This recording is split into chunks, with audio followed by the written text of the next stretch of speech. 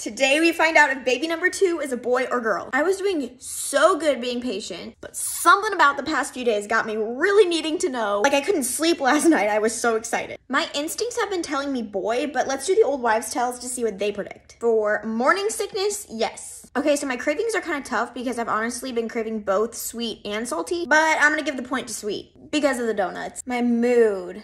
I don't know, let me ask Matt. Would you say I've been moody or happy? Definitely moody. For what side I've been sleeping on, I guess left more so point for boy. I haven't done the Chinese calendar yet, so let me go do that real quick. It says girl. Headaches, oh yeah. At the last doctor's appointment, baby's heart rate was 139, so this one's just barely boy. And my skin's actually been so soft lately, and that's another point for girl. So the old wives' tales are definitely leaning towards girl. So I don't know what to trust, my instincts or this.